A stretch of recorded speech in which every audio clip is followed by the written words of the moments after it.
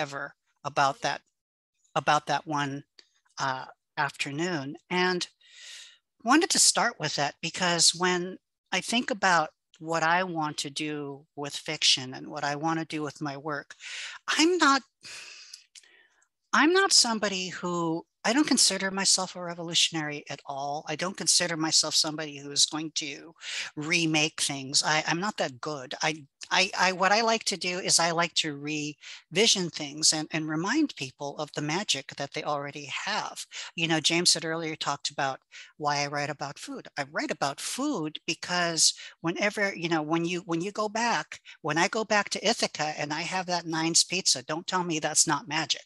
You know, there is so much magic in that we hold.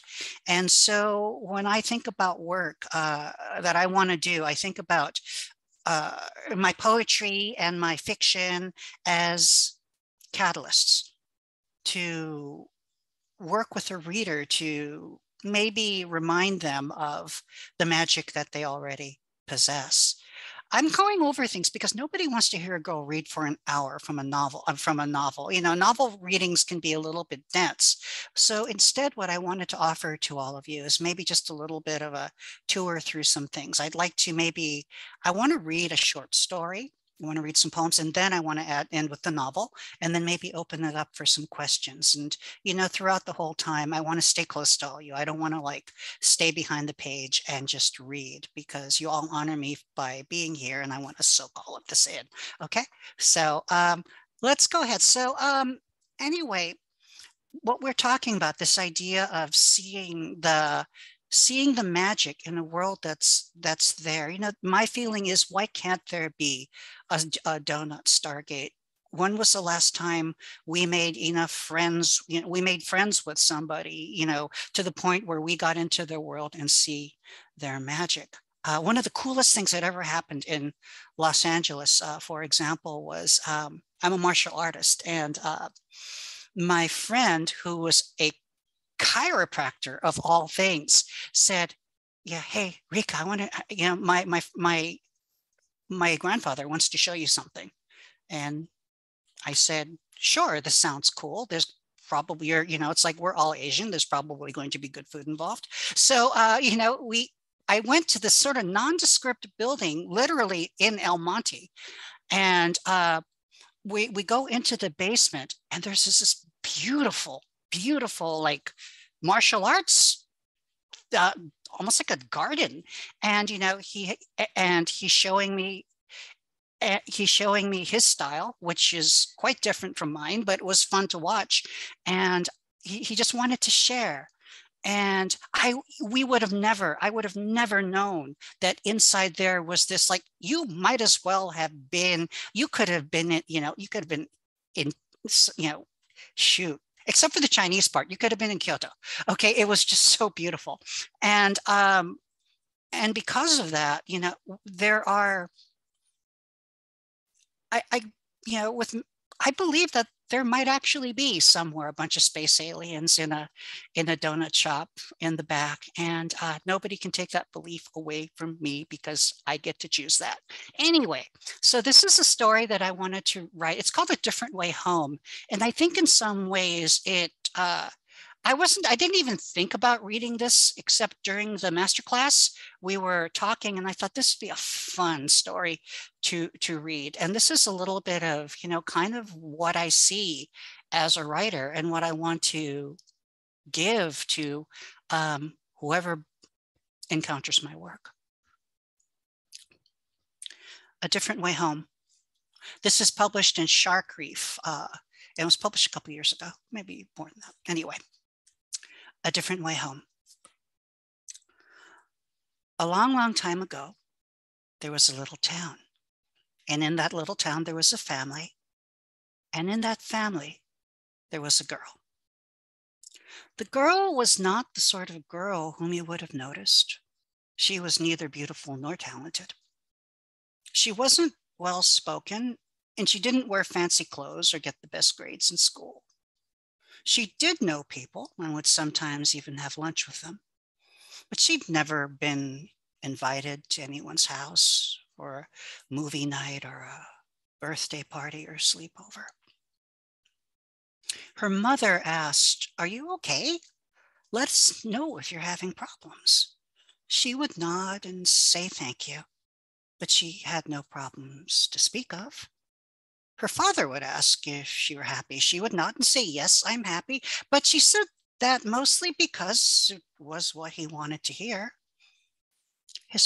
Her parents would frown and wonder what else they could do. The girl knew they did not really believe her, and she knew they were very worried. But she wasn't lying. You see, she really had nothing more to say. And each day after school, when everyone else was on their way home, so was she. Except where they had places to go, this girl took a different way home. Yes, she walked to the same streets, past the same stores, the same sandwich shops and nail salons and Chinese herb stores. She passed the woman selling cut fruit on the street by the mailbox, the supermarket where someone was roasting chestnuts, and another feeding rows of chilled sugarcane through a roller with the fresh, refreshing juice dripping into styrofoam cups.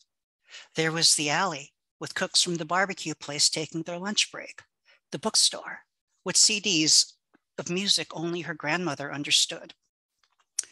And under the power lines, there was sidewalk and sidewalk and sidewalk. And usually, despite all the noise and activity around her and about her, on that sidewalk, it was quiet and still. On this trip home, however, a group of little boys were making a commotion near the gutter. They were shouting and poking at something. She looked. It was a turtle, which had probably escaped from one of those little aquariums that the stores would sell. This was a very warm day, however, and the gutter was almost completely dry. Without thought, she ran and chased the little boys away, and she picked up the turtle. It was warm to the touch, barely alive. She didn't know what to do, so she splashed it with some cool water from her bottle. The turtle was tiny, fitting in the palm of her hand, and it was green except for a bright red stripe along the sides of its head. It was small, but it was perfectly formed. She could make out its claws and saw how the different parts of its shell fit together. It seemed to revive a little, but it was very weak. She took it to the store that sold turtles, but they said they didn't want a sick turtle. She was walking on the sidewalk, wondering how she would ask her parents to let her keep the turtle, when she realized that the turtle had died in her hand. She stopped. For how long she didn't know, but not far from her was a park, and when she began walking again, that was where she walked. She found a cool place under some shrubs and dug a small hole and buried the turtle there. She poured the rest of her water over it and placed a little red flower from a nearby bush on top. And then she walked home. She didn't tell anyone about this, not her parents, nor the people at school. But on her way home the next day and the day after, she would stop by. She would talk to that turtle.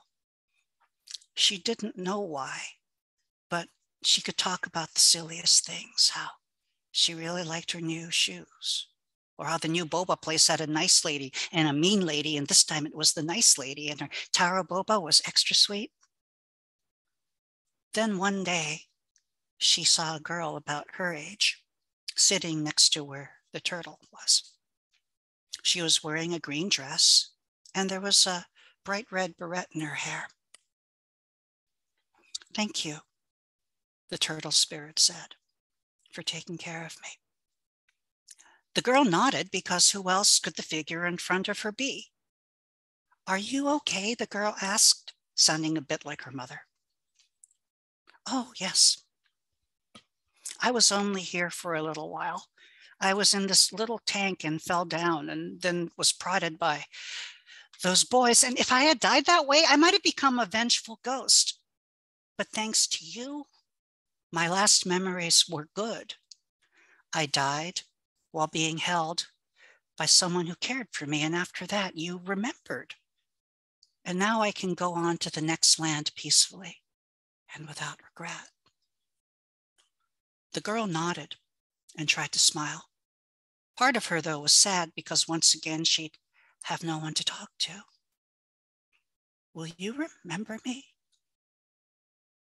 The turtle spirit tilted her head. Of course. I enjoyed listening to you all these days. I like your shoes too, and I'll never forget you. I'll miss you, the girl finally said. The turtle spirit paused. If you want, I can introduce you to my friends. If you meet them, you won't need to feel alone. Are your friends like you?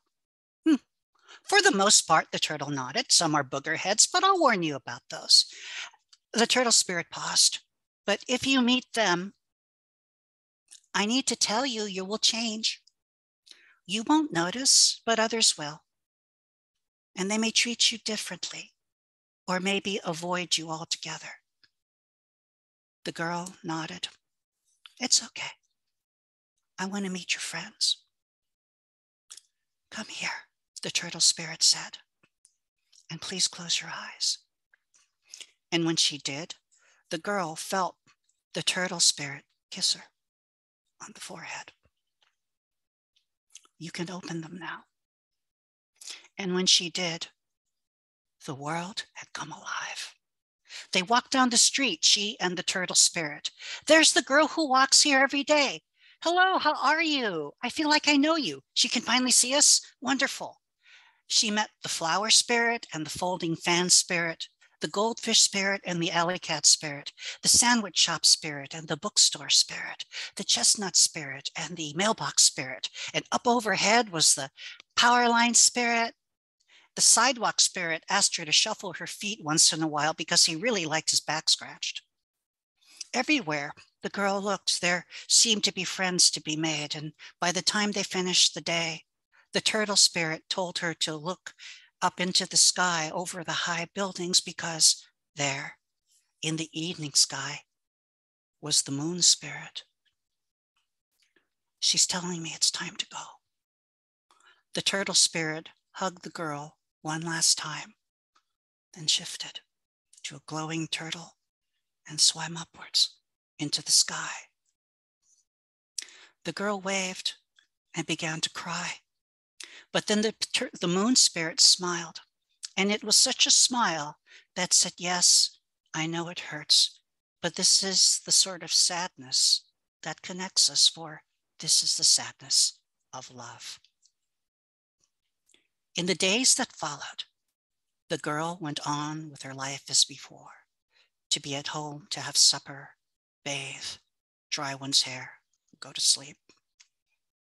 The next day was like the day before and the day after, and each day after school, when everyone else was on their way home, so was she. But the turtle spirit had been right. For though the girl thought she was walking like before and speaking like before and acting like before, just as before, the people around her began to treat her differently and to whisper. Eventually, she was eating her school lunches alone. Are you okay? Her mother asked. Are you happy? Her father would ask. And she wanted to tell them about everything she had seen, of the way the sky spirit shone after the rain, how the sidewalk spirit sighed when scratched by her shuffling feet, the way the door hinge spirit in her homeroom would squeak good morning to her every day. But instead she nodded and said, yes, I'm happy. Her father told her mother, I don't know how, and this makes no sense, but this time I think she really means it. And I guess for right now, maybe that should be more than enough. Now, as you might have guessed, I lied a little when I said the story happened a long time ago and far away, because it might have happened not far from here, maybe even not far from you, not long ago, maybe even yesterday, who knows. But I do know that when one walks along streets, one does not know all the spirits one passes by. In one's day-to-day, there is magic there, and magical beings who walk through walls, glisten like rainbows, and fly overhead like a helium balloon.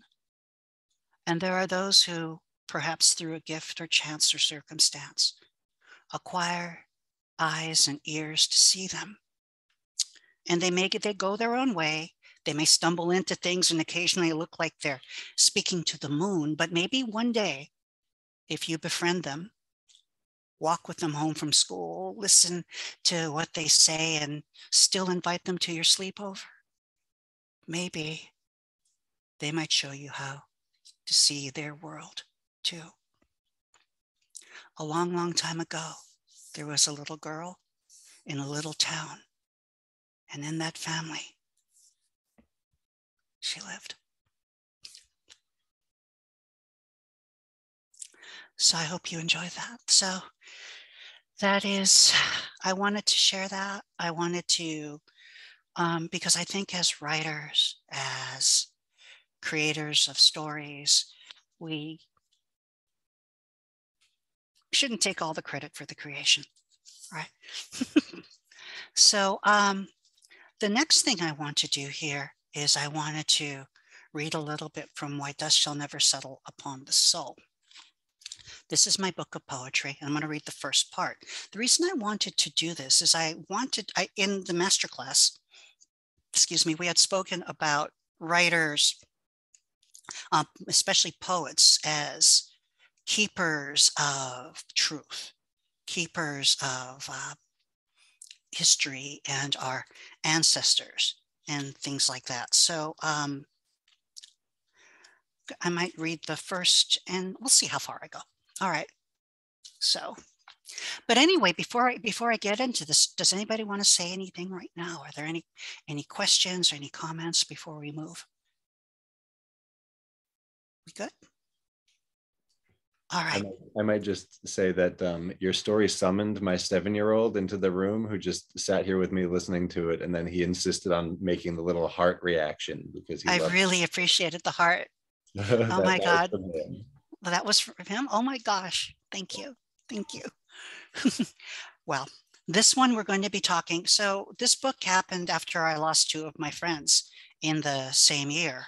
They both, yeah, they're both really beautiful people, Alexis and Donna, and they're gone now. So anyway,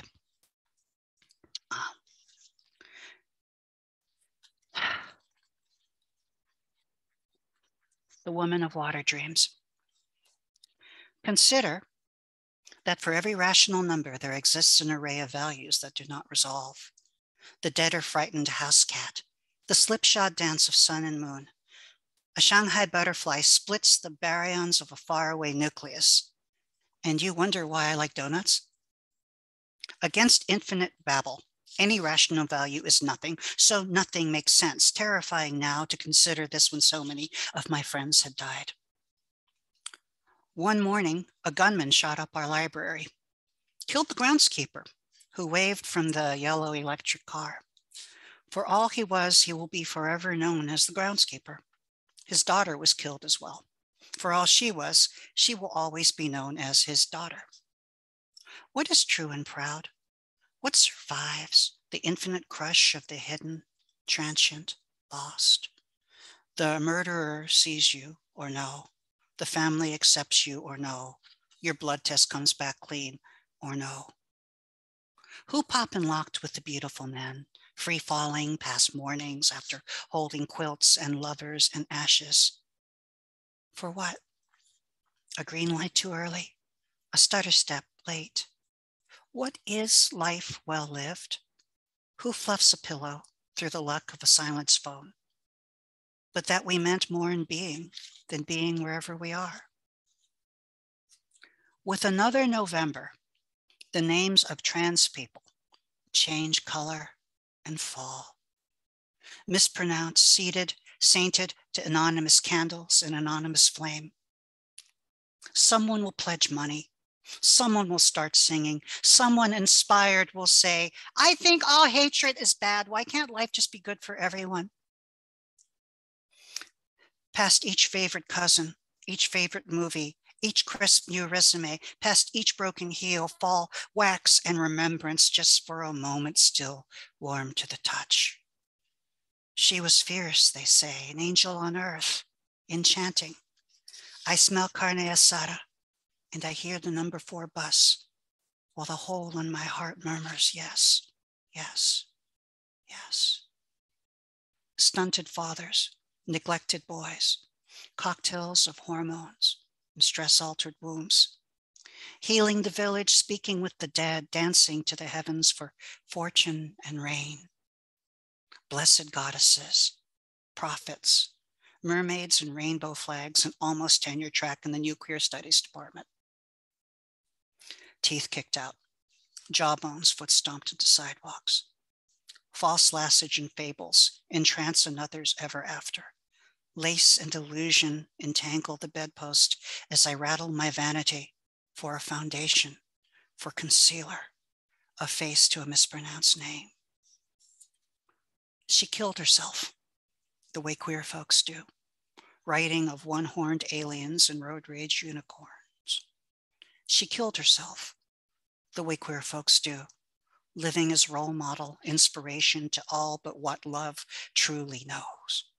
Behind the fishing poles, there's a Coleman ice chest, a Lionel train, a tiny wooden stool with marks for Crayola and someone's baby teeth. I try to pray, yet thirst only for silence and for sleep. Lost in the desert, the woman of water dreams. Obon, vigils, Hanukkah. I've learned we used to be healers. I've learned we used to be beloved. Vigils, birthdays, vigils. Don't know what else I've learned, except we know a lot of dead people. Candles, more candles, more candles, more. Be yourself, sure. Festoon yourself in sideshow sequins, thrift store sex. The world comes and vomits and locks the children away. The sales clerk is watching you. Your hometown is not your hometown. Live without apology? Sure. Have your life debated by experts you'll never meet, cast out by Ohana you never knew. Ask who hides from family, what women from the D that the S triggers long after the T should be P. Ask who can visit the supermarket for orange juice and salad dressing and paper towels. Maybe tomorrow will be different, but today, ask why you were born today. Ask what is good, bad. Ask how eternal truths should rest so much upon today. My mother stirs her pot of spare ribs with brown sugar and soy sauce and vinegar and regret for her son who wasted his life for God knows what. No future, no wedding, not even a home. Steam rises from the stock pot like the stories of Spice's songs and all the home that this girl will never know. From parents who call gay people it, hearsays immigrants and AIDS would disown their firstborn if they only knew what sins their sins had spawned. That I could tell her how I stir my verse with Lahaina girl rhythm, how in my kitchen she would know every pot and pan and spice. The flesh grows tender, the flavors burn, waiting for that moment just before it binds, just before I leave, just before another trans woman obliterated on a Facebook page or down the street, or just before my mother's eyes. Who loved? Who bled? Who recorded the first words I said? Who read to shut my careless eyes? Who said before they realized that I could one day be dead to them, their world, their prayers, that they'd be with me no matter where I went? Where was that message sent? For I'm not the same person I was then, and I will never return to that there and then, no matter how I may or may not try. Release, remember, goodbye. Consider the irrational array of moments where a single rational value does not resolve. The cat survives, the moon recedes. The sashimi is disgusting, trendy, delicious, endangered. People die for what I am. People insist what I am has no meaning at all. Waiting by the windowsill with laptop, a cup of coffee and a donut. To be yourself, you cede yourself to the butterflies, to the baryons, and to the wind, and no one to answer. Tranquility. And so that's from this Common Stars.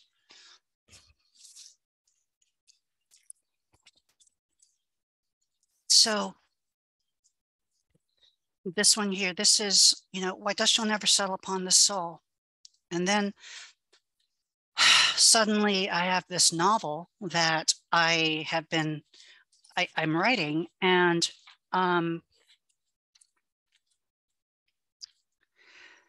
this novel, it's kind of hard to write a science. I mean, trust me, after reading this is going to be difficult because suddenly we're in space talking about donuts.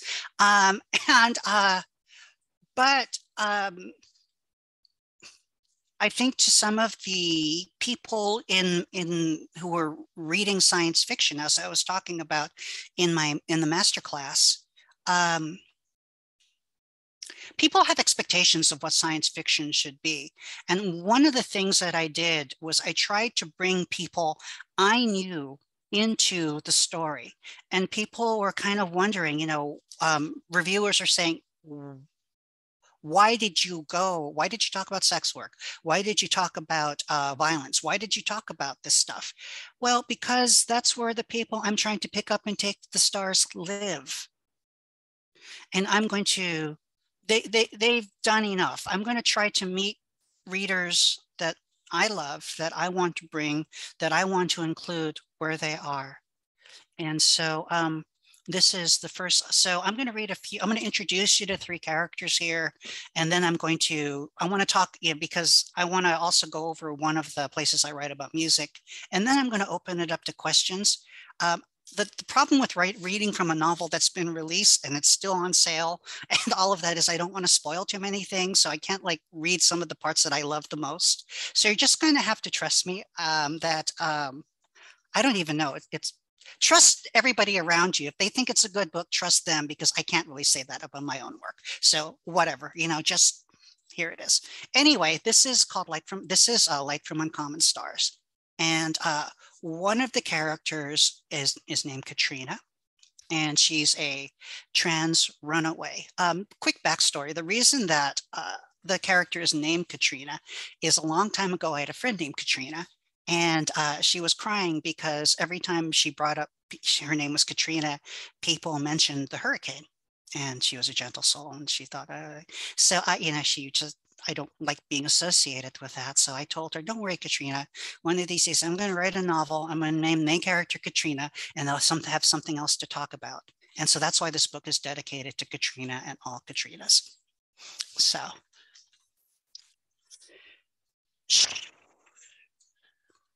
It hurt. Yes, it hurt. It was definitely not a bruise. Yes, she was scared. Her throat was raw from screaming. Cautiously, Katrina Wen felt under her bed. Girl clothes, boy clothes, money, birth certificate, social security card, toothbrush, spare glasses, backup battery, makeup, estradiol, spironolactone. Katrina had made an escape bag the first time her father had threatened to kill her. At first, the bag had seemed like an in case of emergency, a glass that one would never break. But after tonight, why had she let it come to this? Why couldn't she be what her parents wanted? Part of her was in a panic. What have you done? Apologize. Knock on their door right now. Say it's your fault. Say you're sorry. Say you'll promise to change. But another part, stronger, of Katrina was calm, even cold. You have to escape tonight. Breathe. Be quiet. Listen. And so Katrina listened for footsteps, for breathing, for sleep. She listened and listened. Through the dark, she heard her mother's one last cough, her father's one last flush. And then, finally, there was silence. Katrina clutched her ribs, then propped herself up. The pain was sharp but manageable. She was in her room behind a locked door. All she needed to do was be quiet and calm. She could do this. She could do this. By the light of her phone, Katrina applied concealer around her eye and to her cheek. It would be better not to face the world with visible bruises. Then she placed a note on her bed. In it, she had written that she was sorry, that she'd wish she'd never been born, that she didn't want to make them angry, and that she'd never bother them again. And that was all true. But then she wrote she was going to San Francisco. There'd be no reason to doubt her. Of course she'd go there. That's where the queers went. Her father would punch the wall, throw something heavy and breakable. Her mother would cross herself and utter a prayer. And in a day or two, her mother would call Tia Claudia across the bay to find their stupid son and send them home. By that time, though, she'd be over 400 miles away. Silently, Katrina put on her coat. She slid open her bedroom window. Outside, there was noise from a police helicopter, noise from some family next door. There was noise from the highway, from nice cars leaving and less nice ones coming home. Yet Katrina moved steadily, almost gracefully, as she gathered what she needed: ticket, laptop, escape bag, violin. Then Katrina crawled atop her desk and dropped to the ground. Mercifully, adrenaline overrode her pain. She reached up, slid the window closed, and looked at her phone. Good, there was still time. As quickly as she could, Katrina limped past her neighbors, the highway, the cars, police helicopters overhead. She'd catch BART to Oakland, then find somewhere to wait out the night. In the morning, she would get on a big white bus to Los Angeles. Now, those of you who've never ridden an Asian bus, big white Asian bus, probably never will. You see, they don't load at a Greyhound terminal or bus depots or train stations. Instead, one catches them at an Asian shopping center or supermarket. Some are Vietnamese, a few are Korean, many are Chinese. Some go to Las Vegas, others shuttle to the casinos of Morongo, Pechanga, and San Miguel. Yet another subset runs along a network of Asian communities throughout the state. There's Oakland Chinatown and San Francisco Chinatown, Little Saigon and San Diego Chinatown. And of course, fleets of them converge in the San Gabriel Valley, Rosemead, San Gabriel, Monterey Park, and the rest of the Asian American Holy Land. I think, girl, the woman said. She didn't bother whispering. So what if the kid could hear? They were speaking Cantonese. The young ones are either Americanized or speaking Mandarin. Not girl, the other one insisted. Too ugly to be girl. But she's wearing makeup.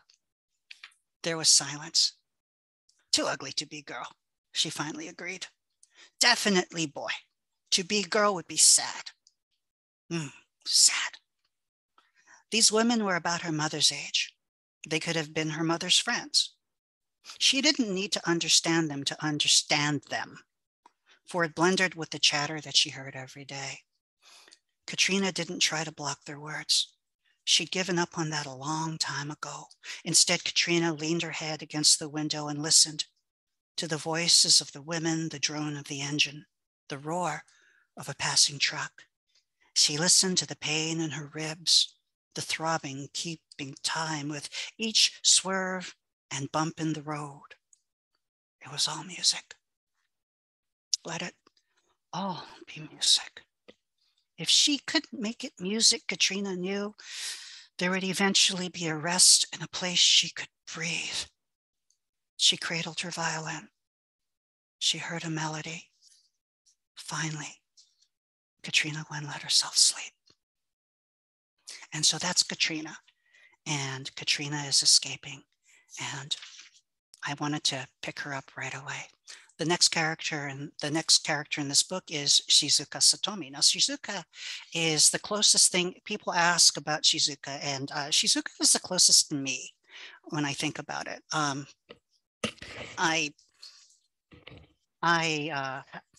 relate to most of my world as a teacher, and I've made my mistakes, both as a teacher and as a woman. And yet sometimes I find myself driven to create things that Well, I still do. Maybe not with a violin, maybe with a pen, but, and sometimes I feel maybe my work in some senses redeems me. 6 times Shizuka Satomi had created brilliance. 6 times she had taken an aspiring musician, trained them, formed them, and created a star. Even more incredible, while most teachers seem to cultivate a characteristic sound or style, Satomi students were at turns icy, devastating, blinding, delicate, frenetic, breathtakingly sensual. Her success, her touch, the effortless, almost inevitable way she pulled genius after genius from thin air was uncanny, almost supernatural. Little wonder then that people began to call her the Queen of Hell. However, it had been over a decade since she had taken on a new student. Why? Well, some believe she was the victim of a shattered heart. Before his death, Satomi's last student, Yifeng Brian Zhang, had been seen with her in Annecy, laughing over hot chocolate. The dashing young violinist had thanked her from every stage he played, and in a television interview, he claimed that was only after studying with Shizuka Satomi that he knew the true meaning of love. Perhaps they'd been more than teacher and student. Others surmised that the reason was more mundane, that she might simply have retired. The Queen of Hell had taught Yifeng Zhang, who followed Kiana Choi, who followed Sabrina Eisen, and so on, and so on, and so on. And even if she found another, what would be left to accomplish? Whatever the reason, with each passing year, more people assumed that the Queen of Hell had no intention of ever teaching again. Idiots! For 10 years, Shizuka Satomi had been researching and searching from Lausanne to Salzburg to Sydney, most recently to Tokyo. She had listened and searched prospect after prospect. Nothing. Not that they didn't try. Not that musicians hadn't traveled to her, offered her everything they had, all they could imagine, as if all they could imagine would be close enough. Others around her, including Tremont Philippe himself, had suggested that she was being too selective, perhaps even arbitrary. Surely, over the past 10 years, she had found musicians who might be appropriate. Of course she had. Her previous 6 students had been an almost uninterrupted string of genius. All of them had been perfectly appropriate, yet with each one, Shizuka became more and more aware that something was wrong.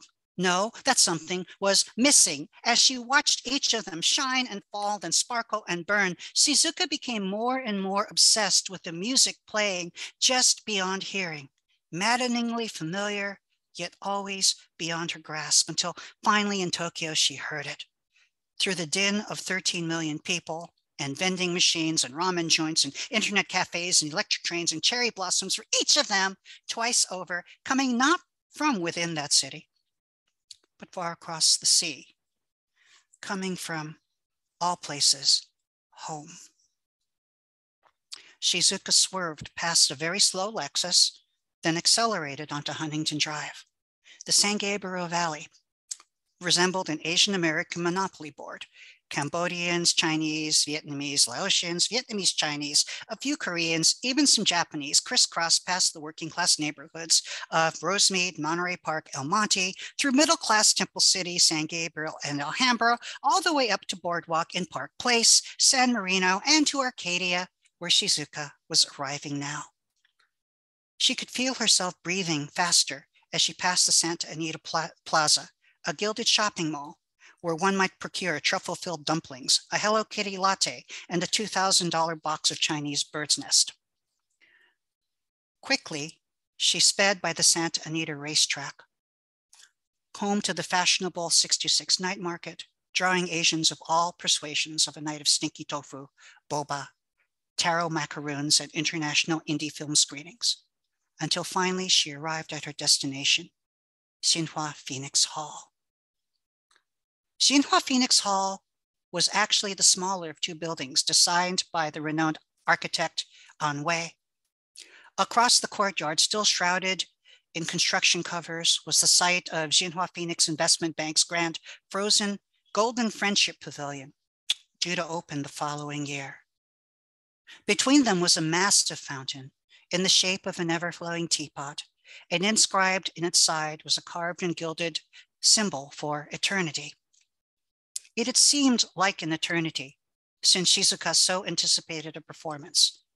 She didn't know exactly how she knew, but she knew. And when Tremont Philippe mentioned the girl, that was confirmation enough. By now, she could feel it almost physically pulling her. A timeless music that her other students, for all their genius, had only been able to trace. Shizuka Satomi took a deep breath. There was no need to hurry. The Queen of Hell did not hurry.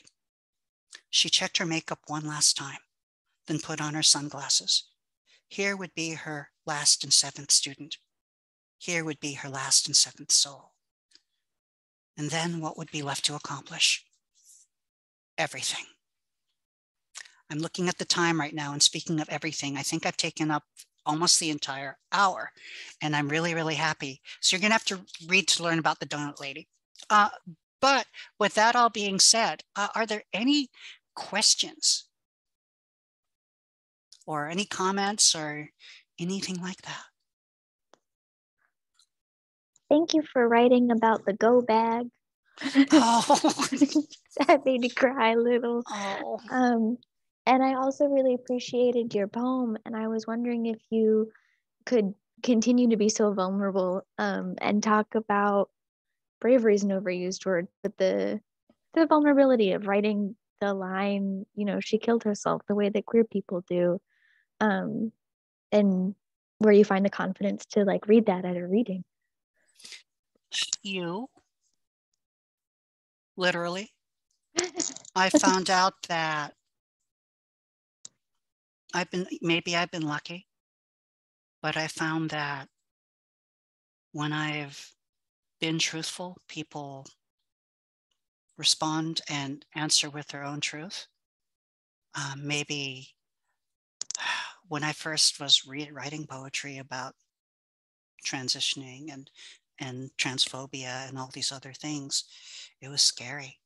It feels like doing a stage dive. But maybe this is something that we have as queer. Maybe this is part of the magic that trans and queer people are supposed to have. But I found that when I talk about myself and I make myself vulnerable, I'm usually rewarded. And so literally, you give me strength. Thank you. Thank you. You're welcome. Anybody else? Thank you for writing about the trans runaway teens, because I was almost one of them. I am not an English major. I'm a psychology major, so coming to this is like exciting, and I love your writing. It's so lovely and so passionate and so vulnerable. It makes me want to cry. Thank you. You're welcome, and thank you for reading. Thank you so much. You know, it's really we're breaking new ground with this book, and I think, you know, we have to be really, really careful as trans folk, because it's this really interesting thing. A lot of times I think we're endangered by our own brilliance. Whenever we have the chance to shine, we do. And when we do, it freaks people out and they want to hurt us. So whenever there are times to, you know, right now, Shelley Parker Chan is also nominated for Hugo, and Shelley Parker Chan, you know, Shelley's good. Shelley's another friend of mine, and gender queer. I'm trans. There, you know, when these things happen, well, there's going to be pushback. Even right now, I want to tell people, for those of you listening, if you like books, if you like what I do, and you want to see more of the same, don't make it where trans people have to hide who they are. You know, that's counterproductive. So, you know, you want trans people writing stories and things much more than, dying. I mean, it causes a mess. Wouldn't you just rather read a story? We're not hurting anybody, and we're just trying to go about our lives. I mean, it's like what? I mean, about the worst thing that's going to happen for me is I'm ahead of you at line in Starbucks, okay, because I want my coffee. But I mean, I don't think that necessitates you say, not you, but transphobic people saying such horrible things. So maybe in some ways too. I mean, when I'm writing about these things, I don't know. I'm wondering, do straight cisgender people have to worry about writing a good story and being killed? I don't know. I don't even know if this happens. All I know is the higher my profile, the more I've got to be careful. I've been very, very lucky, knock wood, but I'm worried. Part of me is worried that, as I become more visible, yeah. Cool. Anybody else want to chat? Thank you very much for that. And good luck with your studies, by the way. Everybody's good luck, but good luck with that. I'm teaching psychological criticism in my theory class, and I just tell them, look, I'm not a psych major. We're doing very meatball stuff, but and don't try this on people around you. Anybody else want to chit chat or share? I mean, we're supposed to be for an hour, but if you want to go for another 5 minutes, I'll answer a couple more questions. I'm at your disposal. The main thing is I want you to gain something from this. Ryka, I would just love, first of all, thank you so much. This has been beautiful. I just wanted to ask a question about kind of your local experience here and what your time in Ithaca. Yeah, you did freeze a little bit, but you're coming back to us. Could you repeat that because yeah, something weird happened? I was just kind of curious about whatever place, whether good or bad, the Finger Lakes, Ithaca kind of holds in your heart, and what you took from this place. Well, two things from Ithaca, actually three. I really enjoyed my time in Ithaca because this was literally in Ithaca was the first time I ran into people, one on the East Coast, two, I ran into so many white people because I literally did grow up in the San Gabriel Valley and in Hawaii, and I was scared. I was frightened. I thought, oh my gosh, what the heck did I get into? I was more scared of white people than I was of February. Okay, that's how scared I was here, coming in here. But I found out that you find the strangest allies, and that you can find friends and chosen family everywhere. One of the teachers who changed my life the most at Cornell were Southern white men. Archie Ammons was really a huge influence in my life. He always said, I would visit Cornell afterwards, coming back, and he would say, welcome home. And I go, why do you keep saying home? Because, why, you was born here. This is where you became a poet, and okay, thank you, Archie. But Archie also told me this really interesting thing. He said two things, actually. One is, never be afraid to empty yourself completely into your art, because if you empty yourself, your art will refill. And the second one was, if you can help the human condition, even a little bit with your work, you're going to be rewarded beyond your wildest dreams. And that's exactly what's happened. I guess I must have helped somebody, because I'm feeling damn rewarded right now. Coming to Ithaca for a person of color is like somebody who's white going into a place, where it was an education. I'm going to be back in Ithaca, I'm hoping, in November. I won the, which award? for excellence in publishing. The MFA program is inviting me back. If you don't mind, I'll send you a note over when that happens. It's ironic because I'm getting it for science fiction when I came out of the poetry program. But Ithaca, for all of its kind of like, you know, white liberal faults, there's also a lot of white liberal derpy coolness too. And I think that coming in as a graduate student was really good for me, because I think I had the maturity to let the microaggressions kind of pass me and make me realize why I'm here and gain the most of it. But I think for students who are students of color, students who come from cities, or students who come from those things, the more counseling and the more education and the more friendly teachers around, and they don't have to be people of color. They can just, you know, you don't have to understand what you don't understand, but sharing your wisdom and sharing your perspective and teaching and all that, I think is just invaluable. I hope that I was a really roundabout way of answering it, but my feelings towards Cornell is I left an abusive home to come to Cornell, and all of this stuff comes from Ithaca too. I really love the Finger Lakes area. Plus, like I said, amazing sunsets.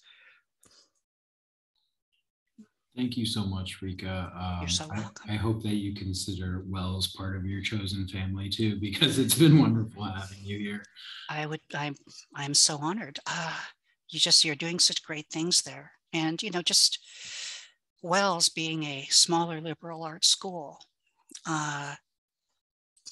it's not always the easiest task to teach and to associate. To come to Wells is in some ways a political act, in many ways a political act, and I applaud you for it. You know, no one's going to worry, you know, it's like nobody's going to ever doubt that, you know, Cornell is there because it's got all that Ivy League thing going on. But Wells is a really, really special place. Even coming from the Ithaca side of things, I just want to applaud the wonderful community that you have there in Aurora. Thank you so much. I don't know how to add to that. It's it's beautiful. I just would like to. We've got some love going on in the chat.